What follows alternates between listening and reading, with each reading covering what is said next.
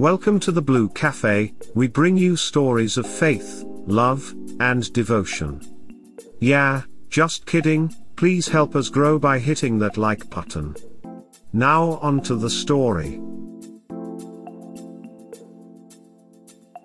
Update from wife had an affair. I'm sorry that my update has taken longer than I liked, as I was going to post the next day. Unfortunately, circumstances got in the way. But before I do, I want to thank everyone who posted their feedback. I read every single one and I took everyone's advice on board. I was overwhelmed, to be honest. I really appreciate it. I also would like to point out some things regarding my previous post. The story has been set from just over a year ago. The last post is a catch-up to present time. Sorry, I should have clarified. So now this update leads up to the present day. As the story is now complete, but I'll section each story with an update heading. Update: I don't know where to start. A lot has happened since I posted. First, I moved back to where I lived. Living with Adam was great, but I needed to go back eventually. My soon-to-be ex is still in our house, so I rented a flat just outside of town. I told my wife that I'm coming back and she was happy. However, I told her under no certain terms that I would be living with her. So understood. Although she tried a generic "we can sleep in separate rooms" line. No, I do not want that. I also stated that I will not tell her where I live, obviously, even though she tried to find out. She still wants to meet me, as do I. We arranged a time and place. The place was a neutral venue, so to speak. It was near the beach where there are people, but not too many in case a scene is happening, which I obviously don't want. I want to meet outside with just me and her. I know some of you in the comments said take a friend, but I felt that it wasn't needed. But still, I appreciate the advice. I do, however, agree that I will definitely be recording the conversation, which I did. Before the meet, I emailed my soon-to-be ex and laid down some ground rules. And if she didn't abide by them, there would be no chance of reconciliation. The rules were simple. Answer every question that I have honestly. 2. No deflection answers like "it just happened" or "I'm not sure" etc. I want detailed answers. If she storms off without answering every question, it's over. No reconciliation. Answer even if you think the answer will hurt me. Don't be late. If you are, no reconciliation. So we made the place and time. Now it's about waiting to leave to go home to my flat. The next day I caught up with other friends. They treat me like I'm Daniel, although I get it. I got hugs and support, which I appreciated. But it seems, inevitably, that our breakup has spread. Although I question how they know. I only told a handful of people. But my wife inevitably told her family and friends, and of course the domino effect would happen. However, they obviously didn't know the full details. They didn't know about the texts, pictures and videos. Not even my wife knows that I have them. She is under the impression I left because she was spending too much time with Margus. She doesn't know about what I have. All she thinks is time with Margus. Husband got upset, she broke it off. I told my therapist about the meeting. She said that I should ask certain questions to give her better insight into what happened. I'll explain that later. It's the day of the meet. I was nervous before, but my goodness, I am in bits. Not because I want her back, but seeing her. And then seeing her means seeing him in my mind. And then I would lose focus and control. Update: I drive up to the beach early. Really early. I take in the surroundings, and in reflection it was a perfect day. Sun was out. People were taking their morning stroll. I picked a nice venue. Then out of nowhere I turned to see my soon-to-be ex walking towards me. She was smiling. She looked great. Definitely glammed up. Although she looked slightly worn out and stressed, no sympathy. She approached and tried to hug me. I put my arm out as to say no. She looked at me as in a "I understand" kind of way. We sat down and settled. She tried to start small talk, but I wasn't interested. I had my phone on record and started. Me: when did you first kiss him? Her: the first week, on the Friday. Me: when did you first sleep with him? Her: the same day on Friday. Me: where? At his place. Me, did you ever do it on my bed? Does it matter? I look at her and said about the email. Answer everything I stated. Yes. She starts to tear up. Me, when? She basically said it was a number of times I was out. Our neighbors saw him but rightly thought he was a work colleague. They thought nothing of it. She apologized already and kept apologizing, but I put my hand out for her to stop. I asked my other questions. Me, did you tell him about me? About you being married? Yes, but at the time it was a blur. Now my therapist asked me to ask her a specific question. This was it. Me, when you first met Marcus, how early was it that he talked about me? What do you mean? Me, it's simple. When you talked, what did he ask you about me? Did he want to know how long we were married? Were we happy? Etc. After a pause. Yes, he did ask about our marriage and if we were happy. Why? Me, didn't that strike you as odd?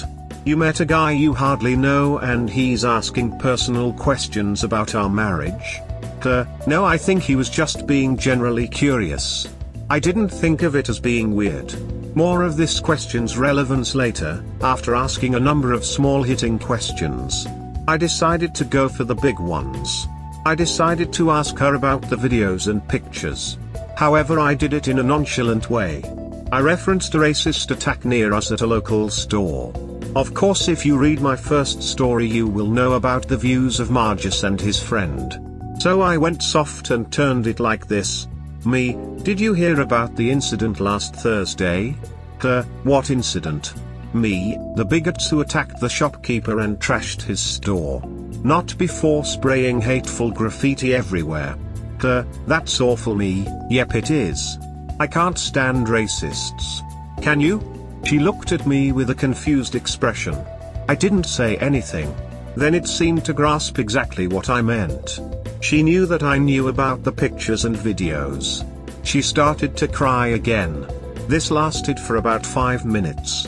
I pressed. Me, why would you even go near men like that? She's red-faced from crying. Trying to compose herself. It's not what it looks like or what you think. Me, what I think. What am I supposed to think? What was it about this man that would make you disrespect your grandfathers in World War II? Or bail out on your friends? And treat me like I'm a piece of crap? At this point she was shaking. She looked at me watery-eyed but answered.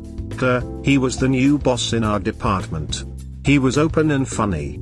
He made people feel good about themselves. A lot of women liked him. Even after starting he had it. But when he started to take an interest in me, I felt like he chose me. Me, what the hell does that mean? You want honesty and I need to be honest. When we started talking he made it clear that he was only interested in me. I interrupted and said after a couple of days, yes, that's what I'm saying. He had a way immediately to make someone be happy, and even more. I felt great when I saw him looking at me from across the office room. I felt great when he spoke to me saying you're the only interesting person here. Like I said, I felt he chose me. Me, what? I know it's pathetic. I'm pathetic and weak. But you have to understand what it was like. When he first started at the office he was good looking, confident, suave and was just right. He had an aura about him that when he smiled I melted, she continued. He could have had anyone at the office at the time. All the girls wanted him, they all talked about him constantly. I know it sounds bad but I never thought he would pick me. Me, wait, you wanted to be picked? No, not initially. I figured it would be harmless flirt or something. But he made it clear that he wanted more than that and that was it. Me, what was it? Him as being a kind of drug that I couldn't shake off. Again I know it's pathetic but give me a second. When he talked to me and giving me compliments I was stunned but really flattered. My confidence went from 60 to 10,000. I thought to myself this man could have anyone but he told me it was me he chose constantly. That he could tell it was me. Me, what was you? I don't get it. He made me feel that I was the one. I was the one that he was meant to be with. I know it's not what you want you hear but I'm being honest. Continue, I said. I can't deny I was attracted to him. It was obvious. I see that now. Me, wait, you thought you were hiding it well? At the time, yes. At the beginning he flooded me with compliments. Other girls were jealous of me. I got a rush from it. I liked it. The more I saw of him, the more I wanted. Wanted to feel like a queen. I know that you treated me so well. I was lucky, but Margus at the time was just another level. I got a buzz from seeing jealous women being envious of me. I did ask for honesty. She continued. In my view, I thought to myself, I'm so lucky to have this man. But the longer I was with him, the more he changed, but I couldn't stop it. I asked her what she meant. He was specific in what he wanted. He got to know me, but unconditionally he got me to do the opposite of what I liked. Those videos and pictures were his idea. And yes, I know his friend and his ideology, but I didn't want to challenge him or Margus because I didn't want to upset him. He had a way of saying that if you can't make me happy, someone else will. He had this "do you know how lucky you are?" attitude. At the time I panicked. I went to extreme lengths to keep him happy, wanted to make him happy, and nothing else mattered. So at the time I did anything for him. You obviously saw that. I told her of course I didn't about the fantasies. I know. But as I said, he was a drug that I couldn't shake off. The more I saw him, the more I wanted. He made me believe that you were the bad guy. He made me believe that you were holding me back and that you didn't respect me. I know it's not true. She was in tears again, but that's why I did everything. Everything he told me to do. Even after he was criticizing you, I couldn't fight back because I was hooked. And that makes it okay? With how you treated me? Bailing on dinner, bailing on camping? Seriously? No, I'm not asking for forgiveness. I don't deserve it because I know how I treated you. I was a nasty bitch to you and I will never forgive myself.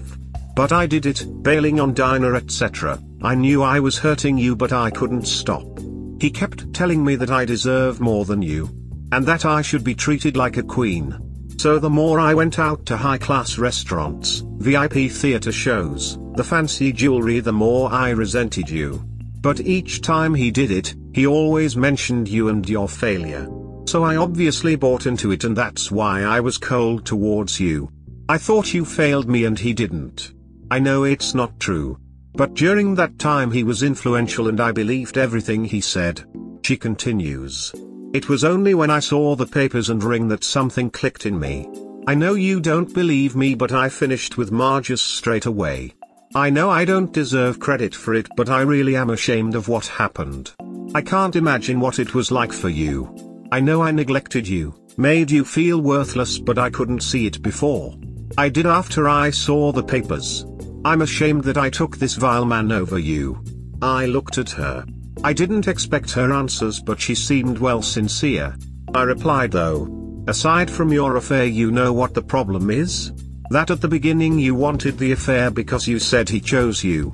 You said he was a drug, but millions of people get themselves out of drugs. They realize that they have problems and get help. You didn't. You carried on. The only reason you are here is because I am your safety net.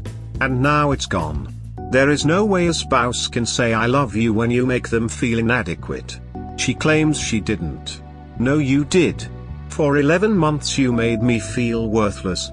As you know, I was eating, becoming more reclusive and losing myself. All the while you were going out every night. Going to the gym. Buying new clothes. Being a different person. You came home and looked at me with disgust.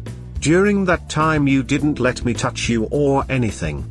You didn't give me anything but abuse. Abuse? Me? Yes, you did abuse me mentally. Maybe you didn't think you were doing it, but damn, you did it. My best friend and soulmate made me hate myself. She's in tears again. It got that bad, I was thinking of. I didn't say it, but you get the picture. At this point she is crying heavily and apologizing so much that I forgot we were at the beach front. People were watching and I had to tell her to breathe. She got her composure back and kept pleading it was him feeding her the toxic thoughts against me. I did have one last question. Do you love him? No, I don't. I know that you won't believe me, but I actually hate him. As much as I hate myself. After a few hours of talking she left, saying everything was true, I was the love of her life etc. I sat by the beach thinking about the possibility of her being groomed, conditioned etc. I mean, it makes sense. After she met him she totally changed. There was a reason why my therapist wanted to ask that question. Although she can't diagnose Margus, she thinks he has sociopathic tendencies. Hence why he asked about our marriage. She said, "It's clear that he had an agenda asking about your marriage to your wife so early. The signs are there. He did choose your wife. He knew that you were happily married and solid. So he had his new challenge. The challenge was simply to cause a breakup and ruin lives as sociopathic people do. Margus would never have been with a single girl, because there was no challenge. But with my wife, it wasn't just her he was controlling but me as well, her friends and family. He turned her into everything your wife is against and made sure she did. He turned you, through your wife, into a depressed loner," she continued. "That's why you never confronted her after the texts and videos. You didn't have the confidence at all. That's what he and your wife did. He pulled the strings but my wife willingly played along. Sociopaths like to manipulate and control the narrative. When you followed your wife to the parking lot, he probably knew you would follow your wife. If you confronted them there, most likely your wife would take his side there and then. Thus, he would have won. People who have sociopathic tendencies have no empathy. They are driven by seeing others suffer at their hands. Is there some truth to that? Is my wife a victim of a sociopath? It fits, but a part of me doesn't care. Well, part of me carefully at times. Who was this guy I keep telling myself? I never saw one man come in with such authority and ruin people's lives. But deep down he was the package. He was a boss making decent money. He was 30 but looked 21, great physique and had confidence. That would make women turn right? But maybe my soon-to-be ex was right in that she finished with him that day I left. Because after I left, my neighbors said to me that Margus kept coming round to my house demanding to talk to my soon-to-be ex. He apparently did this a number of times, as my wife said when we met. He was acting like a physically abusive husband. My therapist said sociopaths cannot accept rejection, especially when they don't have control. My wife dumped him and he became erratic. Why? My therapist said it's simple, your wife chose you over him, lucky me. He manipulated her for under a year and she still had the strength to finish it. That undoubtedly derailed his plans. Update: I contacted HR about my wife and him. Turns out other people contacted HR as well. It seems that the affair news is spreading. He left shortly after me and my wife spoke. I don't know where. I don't care. My wife also left before she was pushed. Apparently people are not too happy with her and her behavior, especially her parents. She is staying with her parents and relocating. She is getting help with a psychologist though, which she definitely needs. I still speak to her family and our friends. They try to say that I should meet my soon-to-be ex again. But that's not happening. She needs to concentrate on getting better. As her family said, that M did a huge number on her. The divorce will be finalized in a few weeks. I know some people said she won't sign after the meeting. But I had to go. I had to know why she did it. I had to know. Do I feel better? In a way, yes. My wife was as honest as she could be, I think. The pattern of the affair makes sense. My soon-to-be ex asked if there is a chance for reconciliation eventually. I have to admit, I thought about it. Even if she is a victim of a master manipulator, how can I trust her? If I took her back, all I would be thinking about is him and how I cannot measure up compared to him. I would feel second best no matter what. She assures me that it's not the case. That I have always been her soulmate. Even after she said it, my life with her wouldn't be the same. I suppose the moral of the story is that cheating is obviously wrong. It affects and damages the partner's moreso. Cheaters are truly selfish, they only own up if they're caught or leave divorce papers on the kitchen desk. I certainly won't marry again. The damage of the affair has hurt me deeply. I still feel inadequate about myself, that I'm not good enough. Although I have been going to the gym again, hiking and camping with friends. I've been trying to stay active, trying to move on, but I do have this hate my STBX for easily falling for him. And him choosing my wife. Why did it have to be her, I keep telling myself. But these questions I ask myself are pointless because it's done now. The damage has been done and it still hurts. I still have my job and moving to the outskirts of the town is good. I'm not one of those people who move thousands of miles away, although I get it. But my work and social circle have been good to me and I don't want to lose it. If I relocated completely, then I feel they won and I refuse to be a victim. My therapist said that it will take time. Time to heal, just be patient. Well, that's it. There isn't much to update, so this will probably be my last post. I want to thank everyone who posted on the last blog. All of your comments I took on board and fully appreciate it.